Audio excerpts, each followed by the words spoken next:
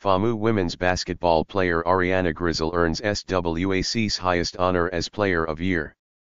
Florida A&M's Ahriahna Grizzle made school history Tuesday, when she became the program's first player named SWAC Player of the Year in women's basketball.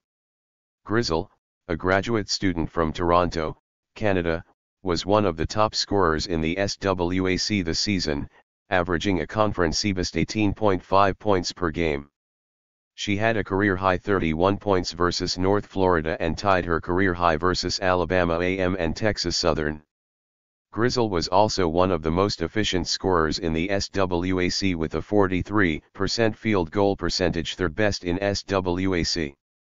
Grizzle became the program's sixth player to be named Conference Player of the Year since 199,495, joining Natalie White 199,495, Cathy Robinson 199,596, Kim Watson 200,203, Antonia Bennett 201,112 and Jasmine Grice 201,314 in the MEAC.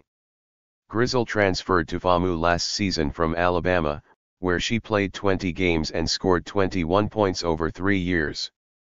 The Rattlers also advanced to their first SWAC tournament, where the number 7 seed will play number 2 Grambling State Wednesday at noon in Birmingham, Alabama.